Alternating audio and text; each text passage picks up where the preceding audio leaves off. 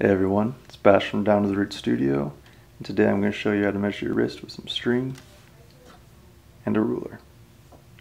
Before we begin, we want to measure at the widest point of our wrist, which is about where your wrist bone is.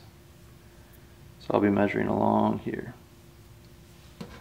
We're going to take the string, grab one end, and we're going to pinch it with our thumb at the center of our wrist. With the rest of our free fingers here, we're going to take the string and wrap it around, and where they meet is where our measurement is. Just like this. Then what we'll do is we'll take the ruler, put the end, and figure out how big our wrist is. So it looks like 7 inches, which is perfect because I made my cuff for 7 inches. Let's see. Boom. Cool. Alright guys.